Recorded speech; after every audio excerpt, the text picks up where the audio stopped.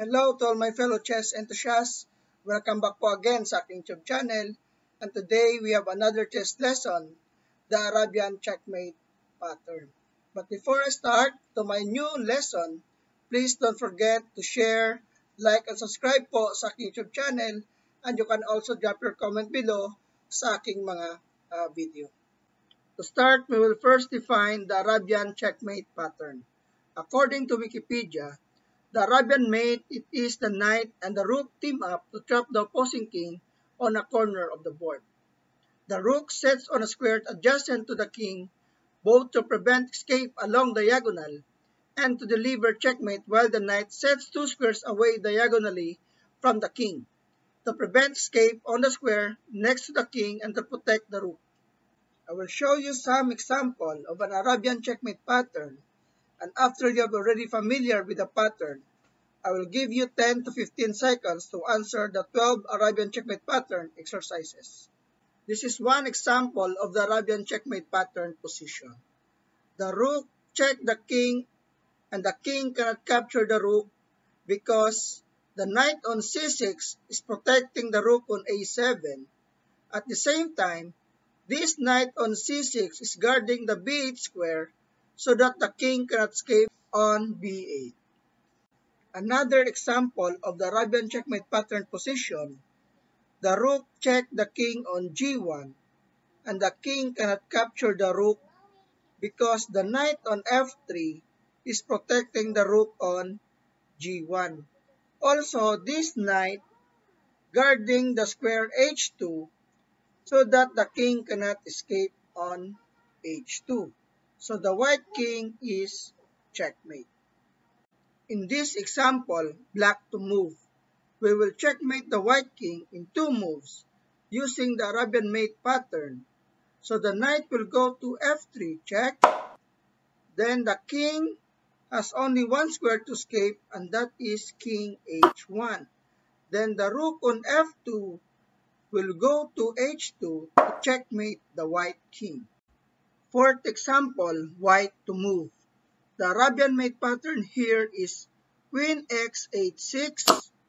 Then the black king has no choice but to capture the queen by his bishop. Then the rook on e7 will move to h7 to checkmate the black king. Example number 5, white to move. The Arabian mate pattern is knight f6 check. Then the king has only one legal square to move, king h8, because the rook on g3 is guarding all the squares on g file, so the king cannot move on g squares. Then the rook on g3 will move to g8 to checkmate the black king. Example number 6, again, this is white to move. The Arabian mate is rook f7 check. Then the king has only one square to move, king g8. Then the white will continue, knight f6 check. Then again, white has one legal square to move, king h8. Then r8-7 mate. Example number 7, white to move. The rook will go to g6 check. The king cannot capture the knight because the bishop on d1 is protecting the knight on h5. And also, the king cannot capture the rook because the pawn on f5 protecting the rook on g6. So the king will force to move to h7. Then after that, knight f6 check. Then the black king will move to h8. Then rook g8 mate. Example number 8, black to move. The Arabian mate in this position is queen x g1 check. So first the white queen will capture the queen because the king cannot capture the queen because the rook on g3 is protecting the queen on g1. So first queen will capture the queen. Then the knight on h4 will move to f3 check. So the white king has only one legal square to move, king h1. Then the rook will capture the queen on g1 and checkmate. Example number 9, still black to move. rg4 check. First move, the white king will move to h3. Then after knight g5 check, another first move, the king will move to king h2 and knight f3 check. Then the white has two choices. Either he will go to h3 or king h1. So if he will go to king h3, then there is rook g1 mate, or there is rook g5 mate, or rook g6, rook g7, or rook g8 still mate with the bishop. But if he will go to king h1, then there is rook g1 Arabian mate pattern. Example number 10, my last example. This is black to move. The Arabian mate pattern here is rxg2 check. First move, the white rook will capture the rook on g2. Then after knight f3 check, then another forced move because the king has only one legal square to move, only king h1. Then after rook a1 check, forced move again, the rook will cover on g1 because the king cannot move to h2. So after rx g1, checkmate. Now let's move on to our exercises. And again, for each problem, you will only have 10 to 15 seconds thinking time to answer each problem. So good luck to all my viewers that watch this video lesson. So exercise number 1, this is white to move. Time starts now.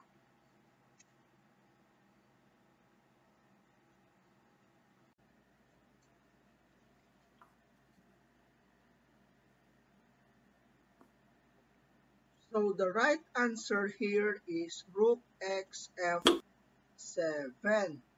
So first move, knight will eat the queen on c3 because of the threat queen g7 checkmate. So first move, knight will capture the queen, then knight f6 check. So first move, there's only one legal square for the black, king h8, then rook h7, the Arabian mate pattern. So I hope nakita nyo po yung correct na answer. Exercise number 2, this is black to move. Your time starts now.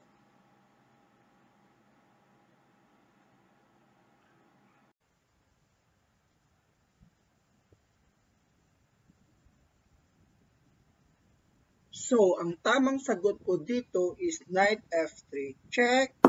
So, the king has two options. Either he will go to king h3 or king h1. If king h3, so magka-capture lang po dito si knight sa g1 check. So, the king di po dito makalabas kasi po meron pong queen na nakabantay po dyan. No? So, first, he will go back to king h2. Then, after that, queen x g2 checkmate. Or, if pumunta naman po si king dito sa, after knight f3 dito sa king h1, then, si queen po, kakapture lang po dito sa g2, check. Then, after rook x g2, then, the rook will give check on c1. Then, first move po, hindi makalapunta po dito si king kasi po nakakontrol din po dyan si knight sa h2. No? So, first move, mag-cover po siya ng rook. Then, after that, rook x g1, checkmate. Exercise number 3, white to move. Again, 10 to 15 seconds. Your time starts now.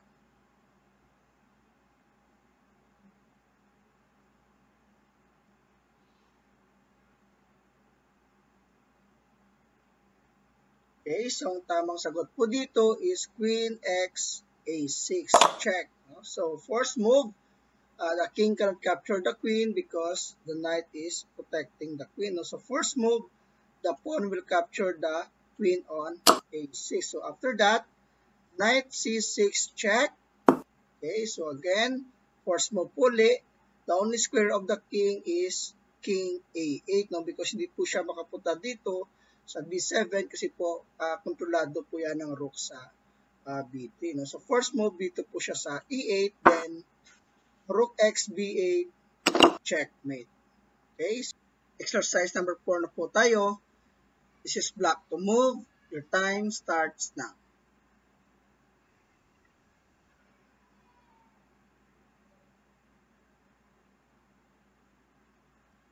Okay, so ang tamang sagot po dito is knight x f3 check. No? So first move, hindi po makakapture dito si pawn kasi po open check po siya. No? So first move, king h1.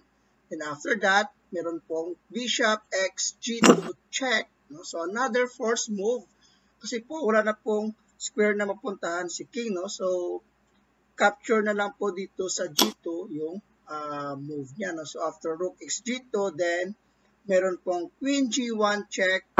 So again, force again, the rook will capture the queen on g1, then rx g1, checkmate. Okay, so exercise number 5. This is white to move. Again, 10 to 15 seconds. Your time starts now.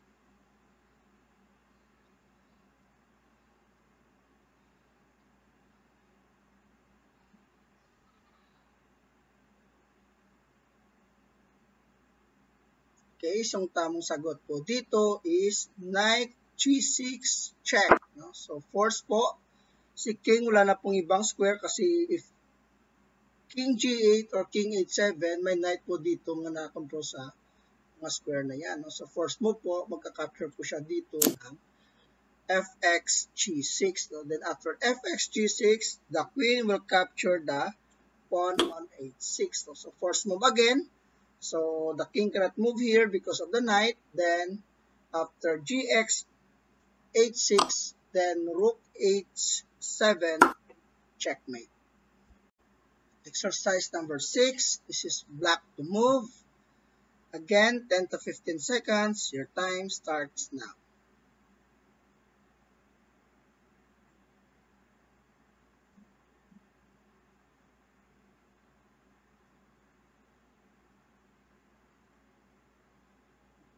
Okay, so ang tamang sagot po dito is rx f1 check. No? So force po. No? So may dalawang option po dito si white. No? Either capture po siya dito ng rook sa f1 or capture po dito ng bishop sa f1. Po pag bishop pong ginamit niya kapag capture sa rook sa f1, meron lang pong knight f3 si black, check. So, hindi na po siya makapunta dito sa a2 kasi po nandyan po si rook nakabantay sa a2. No? So, first po, king h1. And after that, rook h2 checkmate. If dito naman po siya, gamitin niya po yung rook sa capture dito sa f1. Then, meron na pong queen x f1 check. Okay, so hindi po siya makakapture ng king kasi po naka-protect po dyan si knight, no, sa queen. So after bishop f1, so knight f3 po, then after king h1, rook h2, checkmate. Exercise number 7 na po tayo. This is white to move. Your thinking time po to answer this problem is 10 to 15 seconds. Okay, so your time starts now.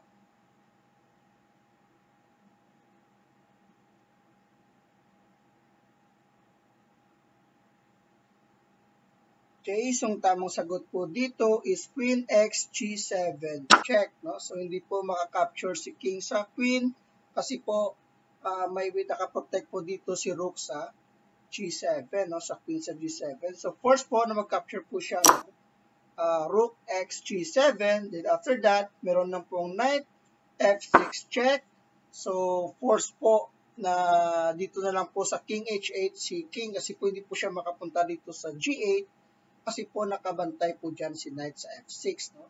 So after king h8, meron na pong rook x h6 check. No? So again, forcefully si black na mag-cover ng rook. No? So after rook h7, meron na pong rook x h7, then Arabian checkmate pattern po yan. Exercise number 8. Still white to move. 10 to 15 seconds po again to answer this problem. So your time starts now.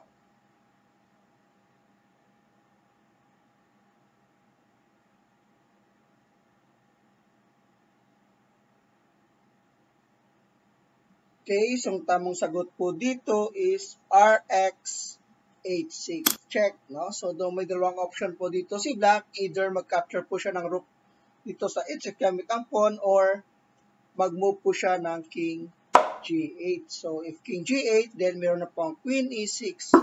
Checkmate po si Black.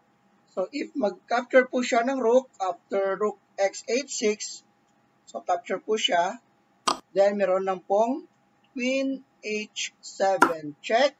So, force po na mag-capture po siya kasi wala na po siyang ibang square na mapuntahan. Then, meron lang pong Knight F6 check. So, only H8 na lang po yung square na mapuntahan niya.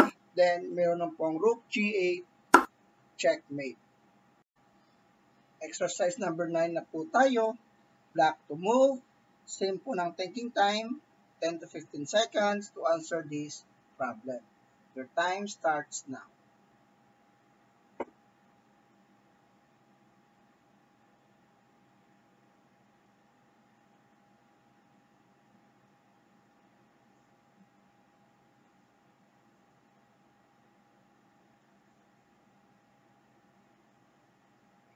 Okay, so ang tamang sagot po dito is RX G2 check.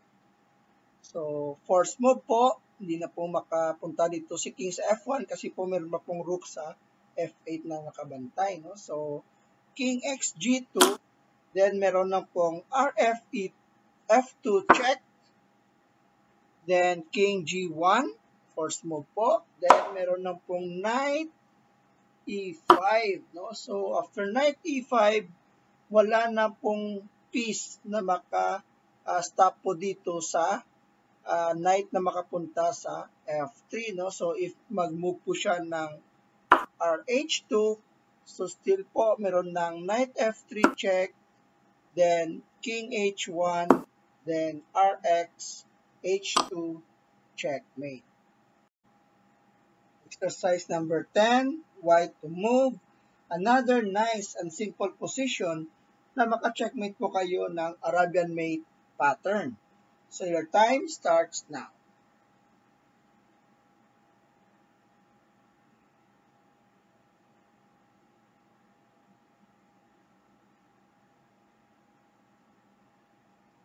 Okay, isang tamang sagot po dito is Knight F6. No? So maraming threat po dyan si Knight. Meron po siyang threat sa G8, sa H5, at saka meron po din po siyang threat sa G8 at saka sa H7. So first move po na mag-capture po dyan si Rook sa G7. Then after that, meron lang pong RE8 check. So force po again na magbalik po si Rook sa G8. Then RX G8 checkmate. Exercise number 11, still white to move. Your thinking time is 15 seconds. Your time starts now.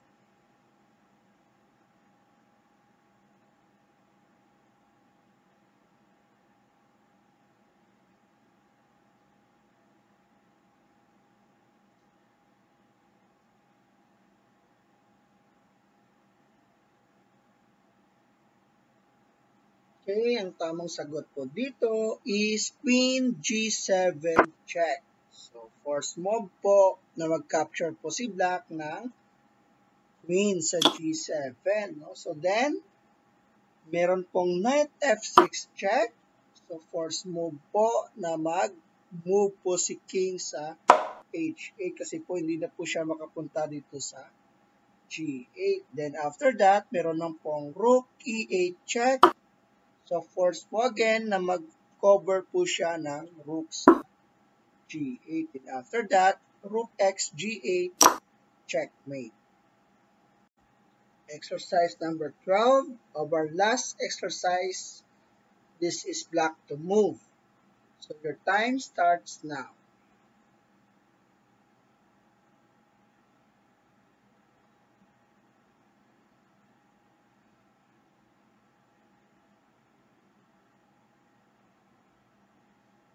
Okay, so ang tamang sagot po dito is Queen X B2. Check. So, force move po na mag-capture po si Rook sa B2. Then after that, meron pong Knight C3 check. So, force po, isa na lang square ni White. Dito na po sa E1. Then, meron pong Rook A3 check. Okay, so force move po na mag-cover si Rook sa A2. Then, RX A2 checkmate. So, I hope nagustuhan nyo naman po ang video na to. So, thank you so much for watching and God bless.